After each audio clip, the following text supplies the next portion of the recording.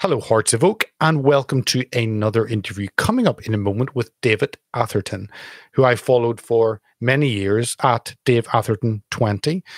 And I think I started following him because of his exposure of the grooming gangs and willing to stand shoulder to shoulder with Tommy for what he is doing. Anyone who does that is a brave individual and seeks truth more than position or fame. So I think that was why. We haven't met before, so first time we met on the interview, always good fun doing it that way. You never know how things will go. But we had a great conversation. We look into obviously some of the more recent cases of groups of who have been part of rape gangs going through the legal system and being prosecuted, all historic, but they're also more current. But this is historic one we looked at from 2000 to 2006. 11 men jailed, or 11 men about to be jailed, being charged. Only 3 of them were the first name Muhammad. And we also look at the failure of the authorities to deal with this, turning a blind eye, council leaders, police, politicians, all turning a blind eye and basically not wanting a race war, a religious war. So we go into that, and then we end up looking at immigration and how that is the part of the driver behind this, that clash that we have between Islam and the freedoms we have in the West and those from Islamic nations, and that incompatibility that we are finding with the freedoms that we have had, still have. So I know you'll enjoy David's expert thoughts on this, as I have over the last few years. And it's wonderful to have David Atherton with us today. David, thank you so much for your time. Pleased to be here. Thanks a lot for the invite. Not at all. I've enjoyed following your Twitter feed that people can see there at David Atherton 20, and they can follow that. And so I wanted you on for a while, but sometimes things take longer than expected. But thank you for coming on. Could I, before we get on to some of the topics that you have been posting on, could I ask you maybe just take a moment and introduce yourself to our viewers? Yeah, sure, no problems. I spent most of my life in recruitment, so I've always had a real job, so to speak. And funny enough, it was when the smoking ban came in 2007 that I became quite politically active. I always had an opinion, but then I became politically active about trying to get it reversed or at least amended to a certain extent. And that took me into sort of writing about it. I got a lot of invites for TV and radio to defend smokers' rights. Last night when I was on Talk TV, that came up in conversation, and it's still one of the things I talk about. And from then on, I was asked by Raheem Kassam. One and only Raheem. to write with a commentator. Then he took me with him to Breitbart, and here we are today, journalist and broadcaster. So I forget Raheem's name. You picture him in the head there. So that's my background. And one of the things that I think politicians think far too short term. They want an instant fix, to the problem so they can get re-elected, and they completely fail to see the world ahead of them. Where will mass immigration take us into the future? I'm not suggesting that all immigrants are bad. Certainly not. Probably the vast majority of perfectly decent people, make a contribution to this country. But unfortunately, there are certain sectors of the community that don't, and this needs to be pointed out. And it needs to be discussed, but without being called gammon racist bigot all the time. Yeah, that does come up. So, I think the focus probably, and was our initial focus whenever we launched, and then COVID tyranny all took over, but was on the culture clash that we see, the clash with Islam and our freedoms in the West, sure, and the clash from other cultures that aren't suited to a Western lifestyle through all types of restrictions on freedom, restrictions on women's position, restrictions on right to choose and change religions, all of that. So that was certainly want to be our focus, and then we get thrown a COVID curveball and the focus. But one of maybe we'll start on one of the ones recently is this here. 11 men charged in Rochdale grooming investigation. And this is a story we see time and time again. And I always interested that the BBC covered this, but they didn't cover it. It's not a proper story to them. It's we'll put it in the Manchester section. So it's not on their men, because they think 11 men getting arrested for rape, basically more or less weekly, isn't an issue. But this is between 2000 and 2006, Greater Manchester. This is obviously a story that you see regularly and you report on regularly and highlight. To tell us about this. Right, indeed. Right. Well, obviously, been over 30 years. Pakistani heritage rape gangs. They were either protected, ignored, or covered up by the establishment. And the establishment, I mean, by the Labour Party, social services, and local councils, particularly. Actually, will cover things up. So what I'll do is I'll try and dig out a quote in the wake of the 2015 jailing of 22 Pakistani heritage rapists, where a moderate imam commented that the local imams actually encouraged the girls, encouraged the men in the congregation to go out and rape white girls because they wore short sleeved shirts and mini skirts and things like that. No, it actually says they deserve to be treated like filth. This was published in the Telegraph. And but anyway, moving on from here, one of Greater Manchester Police, Rochdale's in the Greater Manchester Police area, and the Greater Manchester people were put in special measures, and Maggie Oliver fought valiantly to get these girls justice from the Greater Manchester Police. I think we have now turned a corner in the sense that the councils won't be allowed to get away with this. They're probably the main offenders, because the Labour Party, 90% of Muslims vote Labour. It's their core vote they don't want to lose. For example, Kim Ledbetter, the Batley and Spen MP, didn't spend her time talking about the Batley Grammar School teacher. Yeah. She was talking about Palestine in Parliament. What's that got to do? What's that got to do? Because all her constituents are Muslims, and they, by and large, most of them are anti-Semitic. So I look upon this as a positive thing, that girls, women now are feeling emboldened and brave enough to go to the police and report their past rapes, and full marks of the police are actually following through and arresting these people and investigating the cases. So I look upon that as being quite positive now. And I must say, the people we have to thank for that, for keeping it in the public eye, are people like Tommy Robinson. I had no idea. I remember, I think it was 2007. I think, Nick Griffin is not my cup of tea. He really is a genuinely vile, nasty fascist. But when he was accused, when he was up in court, he was accused of, I think, inciting racial hatred, because he suggested that there were white girls being raped by Pakistani heritage men. And I thought, well, mate, you've really done it now, haven't you? You deserve every single year you get for that, mate. Oh, but you're right. And again, it was Tommy Robinson. I thought, well, I dismissed what he said at the time. It was 2006-07, wherever it was. But when sort of Tommy Robinson formed the EDL and he brought it to our attention, there's a video of him from 2011 on BBC's Newsnight being interviewed by Jeremy Paxman, and he said the same thing again.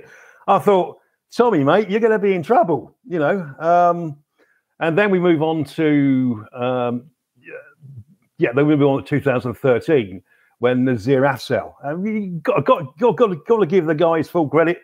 Yep. Practicing Muslim, Director of Public Prosecutions in the Northwest.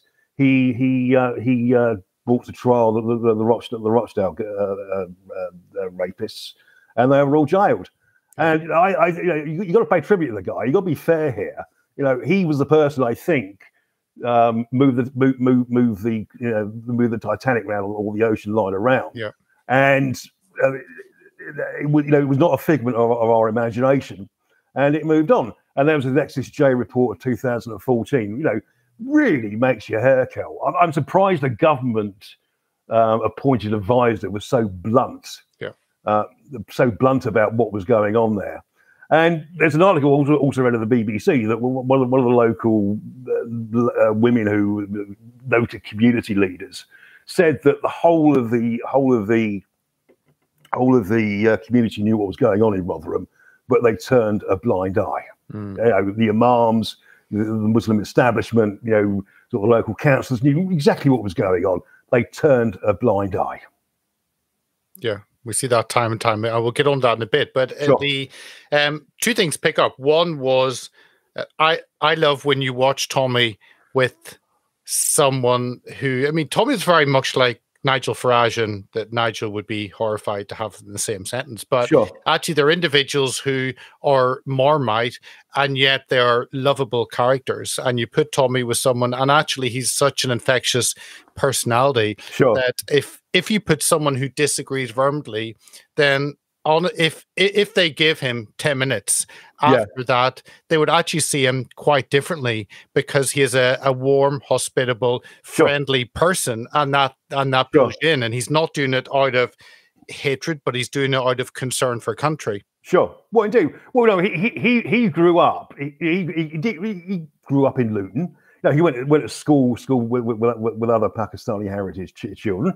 Some were his mates, and some were nasty bullies and pieces of work, who beat you up and nicked your wallet and took your lunch money. Yeah. He saw some of the women who did marry some of the Asian men, and they lost contact with their family. They were forced to wear burqas and hijabs and what have you. He saw what cultural devastation that was happening, and it's all too difficult to mention publicly. Yeah. I think what the government is doing here is, we talked about different cultures here. I think I always like pointing out on Twitter. I always like to ask the question: why do you think Britain is a relatively rich country, and countries like Afghanistan and Pakistan and what have you are relatively poor countries? I can never answer the question. The answer is we went through the Enlightenment in the 17th century, whereby logic and facts and truth overrode superstition and religion. And it led us to free speech, free inquiry, and led to scientific and intellectual developments. And we believe from 1215 Magna Carta, we believe in the rule of law. I've seen lots of Asian men turn around and say, that if this was reversed, if white men were raping Muslim girls, they wouldn't bother going to the police. They'd go around mob banding and give the geezer a good spanking. But we want the rule of law. We want to go to the police. We expect the police to look into it for us, and justice take its course. And that's how you get a civilized society. Their culture seems to be based around mob rule. Who's got the biggest baseball bat? Yeah, and with those 11 men, another aspect I'm intrigued to know your specific thoughts on this. But out of the 11, 3 of them were, of course, with a lovely name, Muhammad. Only 3 actually this time. But how? Because I see it actually as probably even more of the religious influence because of Islam historically spreading by the sword, because of Muhammad having sex slaves, because that was the norm. So it very much been rooted in Islam, but also the added view of women in a Pakistani culture context, but that is predominantly from an Islamic heritage. So how do you put, because again, I'm intrigued that not who's the home said it wasn't not Priti Patel, Suella Braverman, that she has talked about Pakistani gangs, Pakistani individuals, but yet is still afraid to use the word Islam. And I think everything should be on the table to have a proper discussion. Well, indeed. Well, my analysis of the Pakistani Asian Muslim community is 80% decent, moderate people. They might be a little bit more conservative than us. They might not be, pro-LGBT. There's a survey done in 2016 where they found that 52% of Muslims in this country would like to see homosexual acts made criminalised and people jailed. 52%.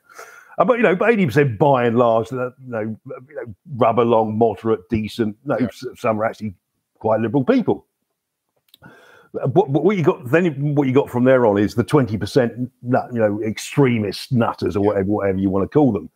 And unfortunately, from what I can see of the Islamic community, is the 20% tail wags the 80% moderate dog. Yeah. I was reading about a mosque in Glasgow. There was a battle between the moderates and the extremists, and of course the extremists won, and they won by going around and physically intimidating people and beating them up and things like that. You carry on your campaign. We're going to do your sort of attitude. So the problem we have is this permeates throughout the whole religion. For example, to give you an example from the Bible, Leviticus says something along the lines of man shall not lie down with a woman as he does with a man. It's an abomination. Sort of the Bible is full of quotations about justifying slavery, justifying killing gay people and what have you. We ignore it. We come from the Enlightenment, and we believe what goes in the home, the privacy of your own home and club or whatever, is your business, not the religions or the states. Now, with the Quran, from what I can work out, is do you know what I mean by abrogated or unabrogated? Yep. Where the later verses override the earlier verses, the violent verses override the peaceful, which is a real bummer for Muslims. Sure, indeed, yeah. Well, indeed, yeah, and from what I can work out, the Quran in its current form will never be abrogated. It will never be changed. It will not have new interpretations or things ignored. It is the final word of God and has to be done to the letter, down to the last full stop. It can't be changed. And the Quran says that us kafirs, us infidels, are second-class citizens. It is quite straightforward in saying that you can do what you like to people who are non-Muslims. Yeah, because it's written in our book, and that includes rape, slavery, and everything else. Until you convert to Islam, you have no choice but to pay extra taxes. Jizya, I think they call it, don't they?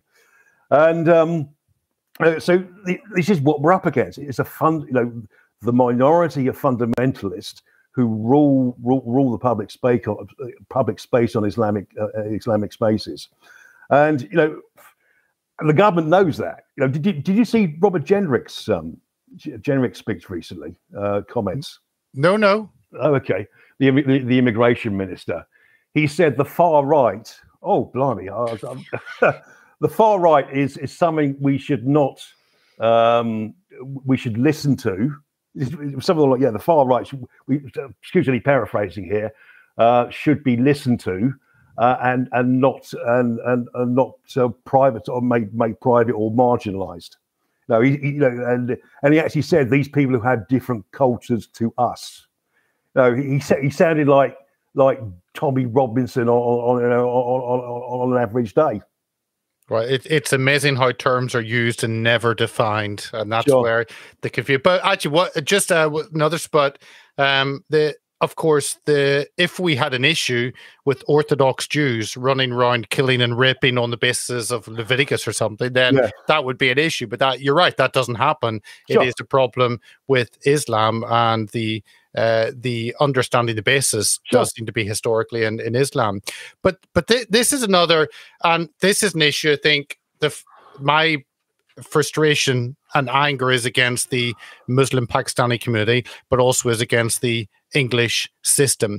And here your story, Rohan Adil, when age 15, filmed himself raping a schoolboy, shared photos of paedophiles online, and the police found hundreds of pictures. And he got sentenced to 28 months detention in a young offenders institution, of which he will serve half, because that's what happens to those who rape children. So he will serve just over a year. And I'm amazed that the English legal system thinks that raping children is punishable by a 1-year sentence. That's where I think we've got, because if the sentences were huge. If people were locked away for life, then actually that would be a deterrent. A year isn't really a deterrent, is it? No, it's not. No, someone like that should be in jail for his. You probably take his age as mitigation. I would have given him 5-6 years, personally speaking. If he was 18 at the time, I would have given him 10-15 years. If I'd been the judge, and also as well, you know, I really maybe I'll also do some research here as well. But I always get the impression white people get treated more harshly than the Asian people. I just get this impression. You know, when you have abused multiple times, you know, a 13-year-old girl, you know, maybe literally hundreds of times. There was the one about in the Great Evangelist speech. I've forgotten her name now, but she had 177 Asian names. Pakistan, I say Asian, it's interchangeable with Pakistani heritage. And she had 177 names on her phone. And she went to the police. You know, her mother went to the police to report it. Yeah. And they did absolutely nothing. You know, there's absolutely nothing. You know, when you're being gang raped by 177 people, or possibly up to 177 people, and you're 13 years of age, that is 20 years in prison, at least. And you know, if you're coming out in 10 years, I'll probably give you 30 years for that as well. You know, I don't know whether the judge is being culturally sensitive or whether they think the girls were to a certain extent culpable for their own behaviour. I don't know. But it is just completely unacceptable. And also one thing I noticed as well, a lot of them get let out a lot earlier as well. Yeah. There's one guy who was given 20. He was a gang rape leader who was given 20 years. He was let out after 5. Yeah, you know, I just don't know how this is going on. And I'll tell you what, you know, when they do come out of jail, they still don't think they've done anything wrong. Some of them, anyway. Maybe a majority still think they haven't done anything wrong. Well, that's this. So I wonder actually, and I'm not someone who's for capital punishment. I believe that life is sanctified. So I'll set that aside. But I do think that actually jail has to be a deterrent, but it has to be rehabilitation. And if someone has not been rehabilitated, then I don't see how they can be let back in society. So I actually think if you do not know whether someone will actually not carry out raping children once again, then I don't think they can be released. And that means they need to be held until it can be said that actually they're no longer a danger to society. Or they go through physical or chemical castration. Yep. I think that has to be looked at and had a conversation with the British public, because it's to let someone. I mean, we've what the legal case had been involved in with Liz. I mean, her perpetrator rapist was in the open prison after something like 3 years, ready to be released. An open prison where you're free to come and go, and the individual is raping children. It doesn't connect at all. That is not a punishment. No, that is not a punishment. You know, for example, you know. Date rape, for example, assume there's sort of 2 Europeans, you know, involved in date rape. You know, he said, she said, sort of type of thing. Both get 5-6 years for that. You know, that's 2 adults. You know, and you know there must be some. I don't want to, you know, be a rape apologist or whatever and minimize the crime, but you know, there's obviously some degree of cooperation. So they obviously went back to somebody's place. And you know, of course, the geezer deserves 5-6 years. But you know, when you're doing that, you're feeding a 12, 13-year-old alcohol and drugs, and all your mates are coming around and you know in some dirty little flat above a kebab shop. You know, that's got to be that's far worse crime. You know. Yeah. I want another video you'd reposted was about Oldham. Council leader, and so let's play this lovely individual. I've just had local elections, but I really, if you're a UK viewer, you get what you put in, and if you don't go and vote, don't engage, then actually you get individuals like this who are happy for children to be raped. But let's just play this 30-second clip. Let me play it. Oh, bless Emily. I know. Let me play her.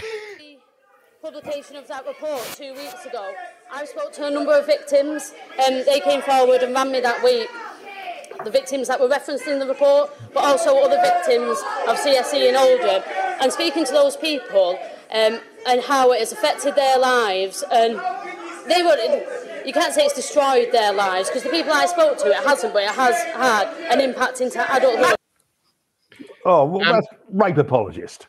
It hasn't destroyed their. The thing I can't get around is if you're men and women, well, obviously we're built differently. We'll not even get into the gender conversation, but I thought as a woman that when she saw the stories, when she met with these girls, that she would be horrified, and yet she seemed to say being raped as a child does not destroy your life. Where do you go with that? Whenever that's what our politicians believe, it's an overused cliche, mic drop time, But I'm sorry, that is just so offensive and revolting and disgusting. It nearly renders me speechless on this one. You just, what the hell are you saying, darling? To my mind, if I was Keir Starmer, I'd suspend her for that. Yeah. And make her come out with a full apology. In fact, I've got an idea for a letter. Thank you very much for that one, Peter. You cannot say that. I believe she has slightly retracted that. One of her fiercest critics on Twitter, Roger, I think his name is, she has backtracked on that to a certain extent. But, really, she should be banished from polite society for the rest of her career for that. No, she should not be holding any positions of power or authority. She should retire. She should be suspended. She should be fired and disappear into the distance and never heard of again. Yeah, if only. I think probably Sir Keir Starmer will get down on his knee instead to the rapist, and that's what his response seems to be to crime. Yeah. This was interesting. You'd put this post up, and it's looking at the crime index for cities in Europe. Sure. And you said, does anyone see a correlation? Now, I do see a correlation, and actually number 20 doesn't come in there, which is number 20 is Brussels, which is of course 30. Is it 30% or 35% Islamic? Yeah. I think that, and then we've got the beautiful city of Bradford there in the UK at the top, and all in between. But to me, actually, it connects the dots of mass immigration, changing cities, and also very high Islamic populations. Yeah. And our politicians are wondering, why has crime gone up? Sure, absolutely. We're back to cultural differences here, whereby we one of the reasons I believe Europe has and America has advanced so much is we've learned to cooperate at an unfamily level. The reason the Middle East and parts of Asia that the reason they employ their family, because they're the only people they can trust. Yeah.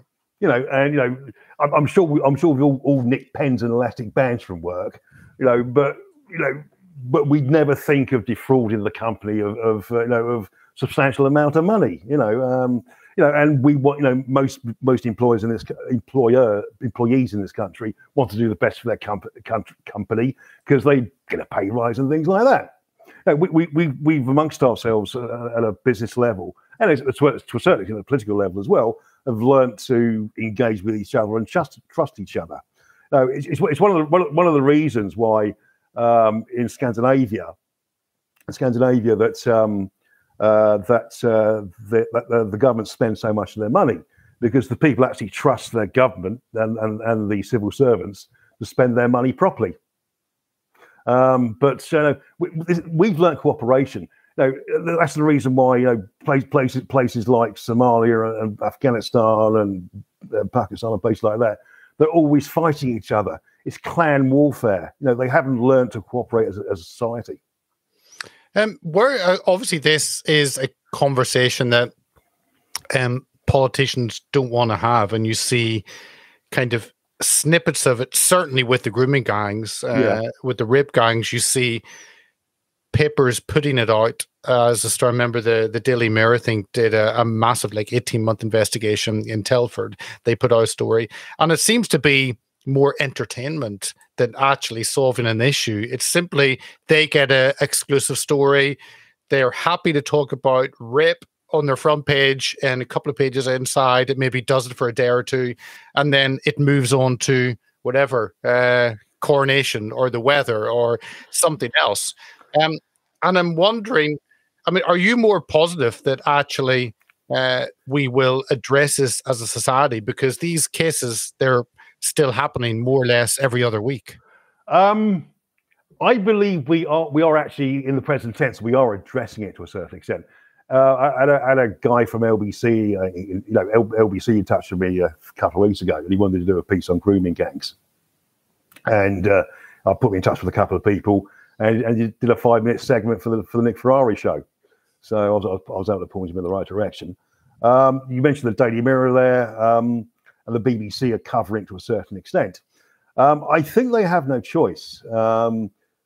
This is where social media, particularly Twitter and Facebook, have done such a good job, and Getter, that you can actually go out there and report on it and let people know.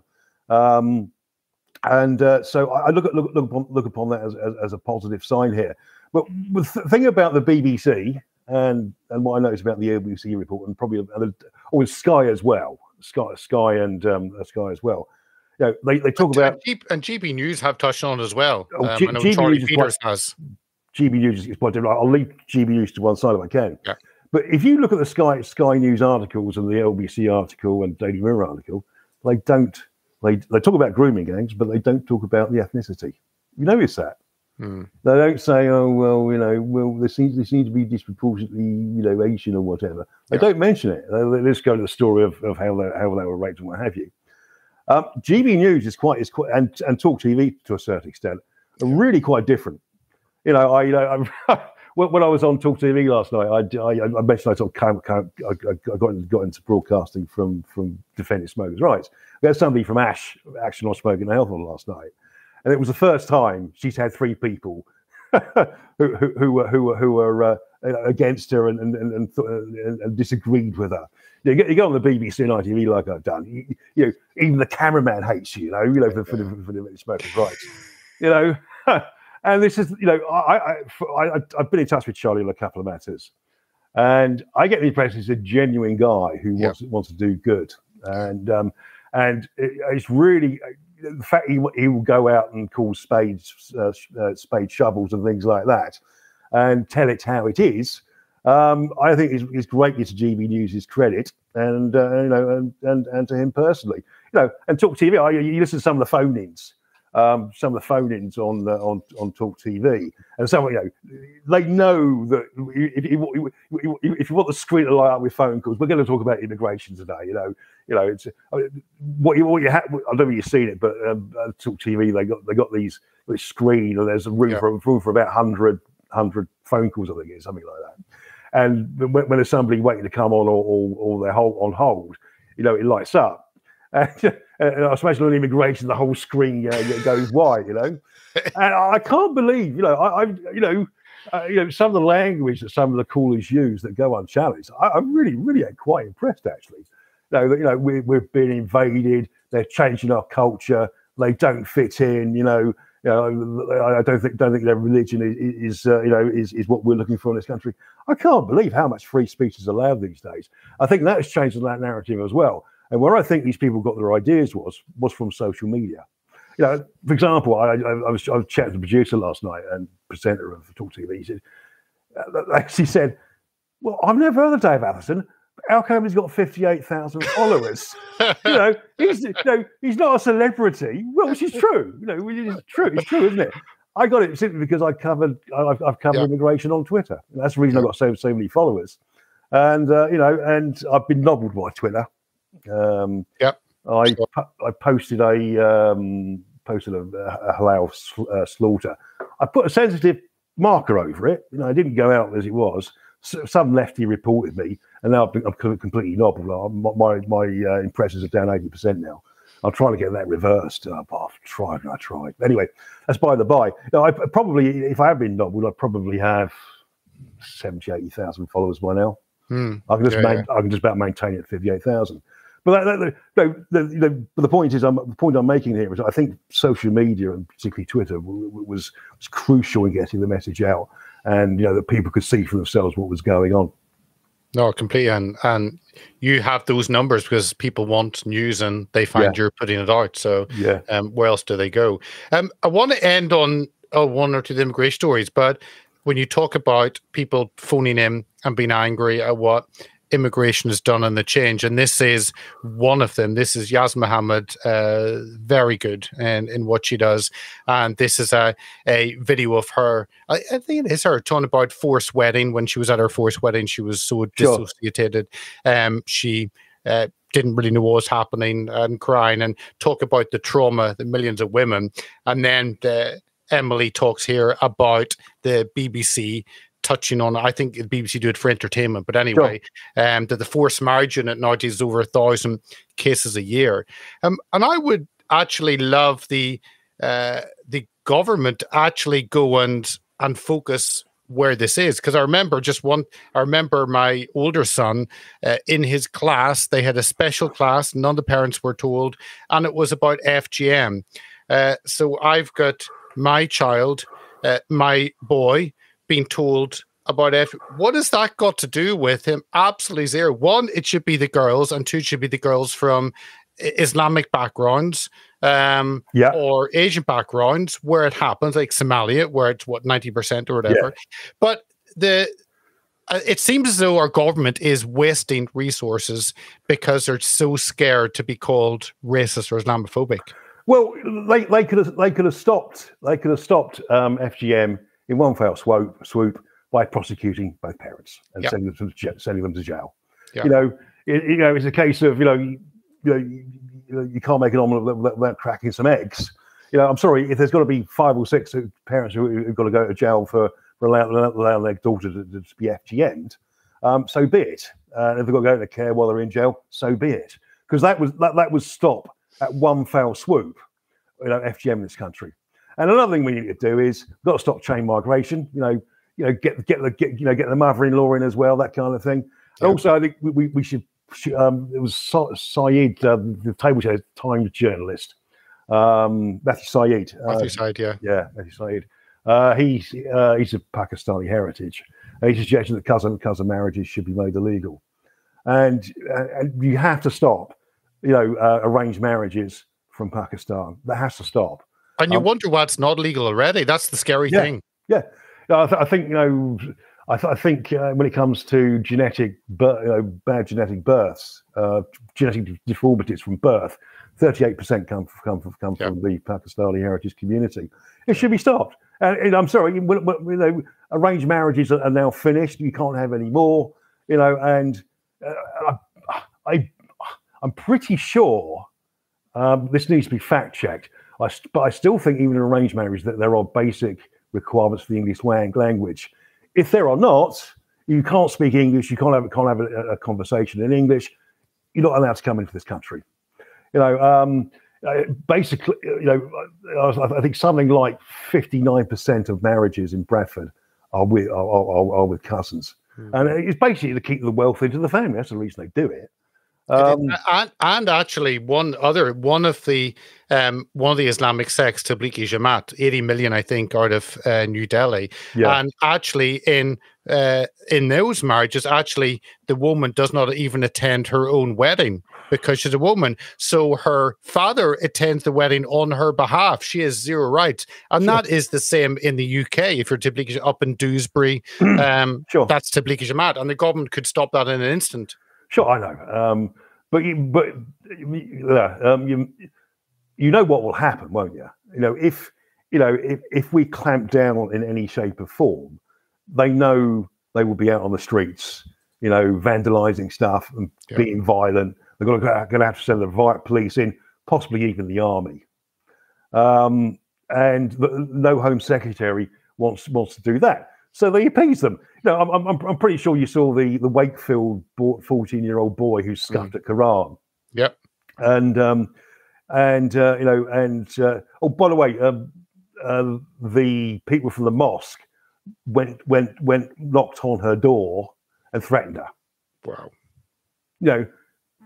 And and and obviously the autistic boy had death threats. Yeah. And she thought the only way to get out of this is go to the mosque, put a silly veil over her head, and and prostrate herself. Did you see the audience? No, I missed that. I didn't see. No, see the audience. It was packed to the rafters. Wow. Of middle-aged and elderly Asian men sitting cross-legged on the floor. Talk about the intimidating environment. Wow. And she had to grovel and apologize and things like that. And the thing that really, really stuck in my craw was the chief inspector for the West Yorkshire Police there condoning everything that had happened. Because he knows if he'd gone after the people who threatened the autistic boy, the whole of the community will be after him. Whole of the community will be after West Yorkshire Police. This is violence and intimidation. Which one day we will pay the price. We've got two ways of going here. We're going to have to go through a period of civil unrest, or we're all going to have to bend the knee to Sharia law. There is no middle ground here. There's no compromise. There's no compromise. There's a guy, his surname's Salih, Salih, and he heads up the 5 Pillars fundamentalist media site. And people on Twitter were saying, "Oh, isn't it wonderful that these Muslims and Muslims are going into Christian churches and preaching and things like that?" And someone asked him, "Well, can you ever see a Christian priest, a vicar or priest being allowed to go to a mosque?" And you've put one word: never. It's always one way. It's always one way. Absolutely. But no, you're just one. I think on the FGM, and then we'll finish on immigration. But the FGM, I actually think that it's not just actually children should be in care for a while the parents are in jail. Actually, the children should be taken away. It is better for the children not to be cut up with knives and blades. So whatever the alternative is better than child abuse. Sure. So I think they should be completely removed. And if that means thousands of children removed from families, but you're right, it will be riots, religious race riots. Everything will get burned down. They'll accuse the Home Secretary of folding the page of a Quran, and therefore they can kill her. We see what happens across the world. So yeah. Well, absolutely. So this is the thing. This is one of the reasons the government is so pathetic and weak, is they fear the civil unrest repercussions. Yeah. Well, let's end up on immigration. There are a load of different stories, but this, I thought this was Noah's Ark, but no, it's not Noah's Ark. It's the immigrant ark. Barge to house 500 male migrants off Dorset coast, says government. And this was last month. But it gives you an idea of what we were facing, because when the government said they were going to house migrants on boats, I thought they were just taking the mick. But no, this thing has come on. They'll need maybe 100 of these, but 500 male migrants will be housed in this barge. Poor people in Dorset that will see this, and it's coming in the coming months. And the vessel, which is currently in Italy, so I have to bring from Italy, there must be only one vessel in the world that can house immigrants. But it will be significantly cheaper than hotels. It's obviously, if we need to bring boats from Italy to put people in who are illegally coming in the country, we have a problem. And yet the government don't seem to want to address the problem. They're just going to get barges. And I guess we'll have hundreds of these off the coast. Sure. Well, it's sticking plasters rather than cures, isn't it? The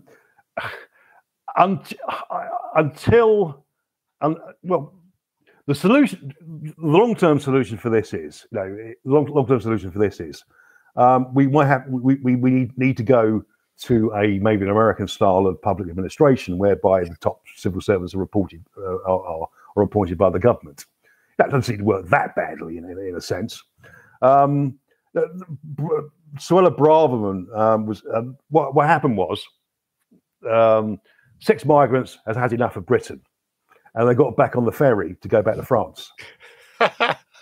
And they were dragged back by the police and brought back to Britain because the permanent secretary. Yeah, this is the reason why the permanent secretary Matthew Rycroft, or one of his officials, they have a gentleman's agreement with France. They won't return people.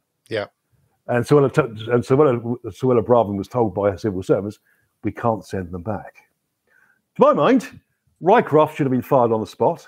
Yeah. And any civil servant, and if he just doesn't have the authority, primary legislation should be done in a day for that to be done. 3-line whip, 80 majority, or whatever it is. We have the right to hire and fire anybody in the civil service, and anybody who was in the way should be fired on the spot. Over you go. And I'm sorry, Macron. I'm sorry. This might sound a little bit over the top. But if we're returning migrants back to France and they need a Royal Navy escort, so be it. I'm sorry. To my mind, what Macron is doing, this is a punishment beating for leaving the EU. And quite frankly, Macron can learn how to behave like a civilized human being, or he needs to be taught. And I'm sorry, I think longer term, this is there is an existentialist threat to this country from terrorism and other social ills, which 5 years time we'll be bitterly regretting what we did. And this needs to be addressed immediately and with robust matters. And then, quite frankly, the whole of the Home Office needs to be fired, and we've got to start from the beginning again. So be it. It has to be done.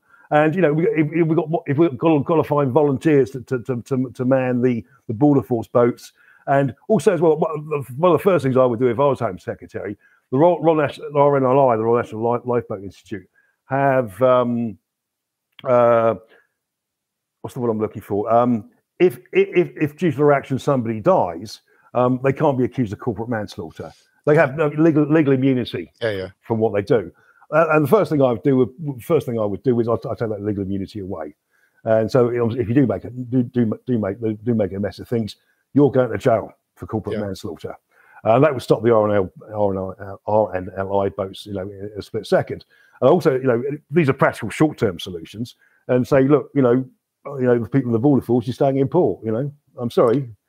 You go out to France. You go to the camps. You hand out leaflets saying we're not going to pick you up anymore.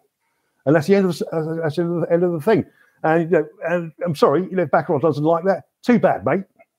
Well, let's end just on a picture which kind of connects with the RNLI, although I don't think Macron can behave like a grown-up. I think that's impossible. But I'll let you keep your fingers crossed, David.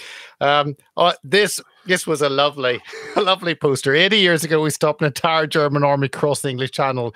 No, we can't stop a effing dinghy. Love it. That is due to the RNLI, which have become basically a... do you want to, for our non-UK viewers, for US viewers, do you want to just let them know what the RNLI is and what it's become? Right, yeah. The Royal National Lifeboat Institute is a civilian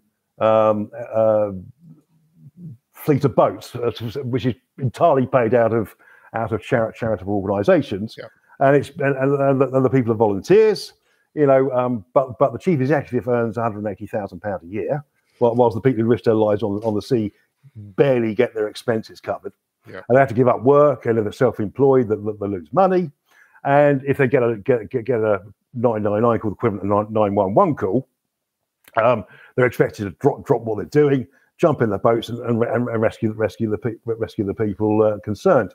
In fact, there was actually one guy who, as I was reading, one guy who was getting married, and he got a bleep, but this is about to put the ring on her finger. but he had to go, So what I believe also there are quite a few RNLI people actually resigned in protest over being sent out to pick up migrants in the middle of the sea. It might be as high as 10%, but it is. But this is the whole point: is like in America, we have this woke culture, the ESG woke type culture, whereby Professor Matthew Goodwin reckons about 16% of the population, the degree educated people, the bon passant thinking people, and who believe in ultra liberal policies. Excuse me. And there's nothing at the moment us plebs can do about it, despite the fact that 85% of people oppose it. In Britain, about something like 60-70% of people are opposed to immigration still, at the numbers and what have we. The vast majority of people don't mind genuine refugees, fleeing peers. We don't mind that. Like Ukrainians is a good example. They are genuine refugees. That we really do object to all the people who are coming over here freeloading economic migrants. Oh, by the way, let me quote. I don't think I mentioned it, but in Sweden, a research company interviewed refugees who have been given asylum in Sweden, and because they were fleeing persecution, oppression, and wars and what have you. They've asked the question, have you returned home at all? 79% had returned home, gone back to the home country on vacation. 79%.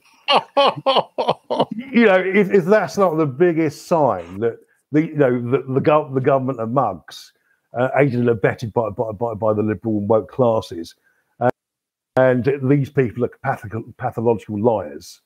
I just got and chancers and what have we. You have to be stupid, naive, or a complete idiot. Yeah. Well, on that, I think we'll finish up. David. But before we go, Peter, can I just quote to you very briefly? Yep. Well, I managed to find it as we've been talking. Here we are. Yeah. I'll just quote you the attitudes that some Muslims have in this country. In 2018, 7 men were jailed for raping and pimping out girls from the ages of 11 to 15. Dr. Taj Hargay, the Imam of Oxford Islamic Congregation, said it was, quotes, bound up with religion and race, adding, quotes, in mosques around the country, a different doctrine is teached. One that denigrates all women, but treats whites with particular contempt. Men are taught that women are second-class citizens, little more than chattels or possessions, over whom they have absolute authority. End of quote. Quote, their dress code from miniskirts to sleeveless tops is deemed to reflect their impure and immoral outlook. According to this mentality, these white women deserve to be punished for their behaviour by being exploited and degraded. End of quote. Wow, that's I've seen some things that Tariq has put out, and he does seem to be trying to highlight some of that. But it's wonderful. Well, it isn't wonderful, but it's good when you hear the community discussing the problem, and hopefully others will wake up to that. Eye-opening, yeah. Well, that's eye-opening. David, it's been good to meet you at long last. We're an interview, it happens regularly. But thanks for coming on. And I know that if people are not following you, they certainly can do at David Atherton 20. Go and follow David on Twitter, and you'll hear his regular bouts of wisdom